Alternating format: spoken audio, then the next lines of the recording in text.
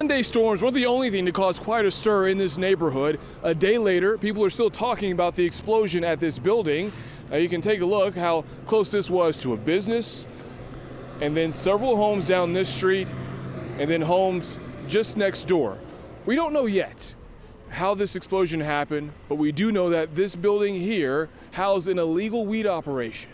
It was like how, remember how the World Trade Center blew up, they was running, that's how it was in there. 24 hours after a chaotic afternoon in the 16,000 block of Schoolcraft Road, Detroit police and fire departments returned to the building they say exploded Monday.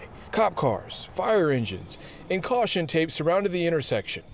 Several masked firefighters walked inside the blown-out building to search for clues which could solve the mystery of how it happened. I seen people run out butt naked. They didn't have no clothes on. At first it was a big explosion. We thought it was thunder.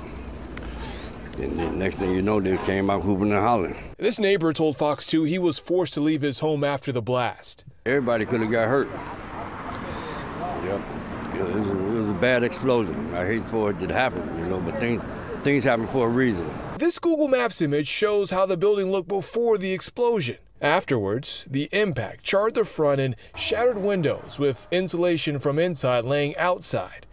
Someone's shoes were several feet away. Police are working to find out how long people used this commercial building for a criminal weed enterprise that's now up in smoke.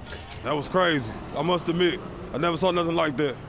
Not blowing up in my face, You saw in that cell phone video several people frantically running out of that building after the explosion, but at this time, police have not made any arrests. On Detroit's west side, I'm Brandon Hudson, Fox 2 News.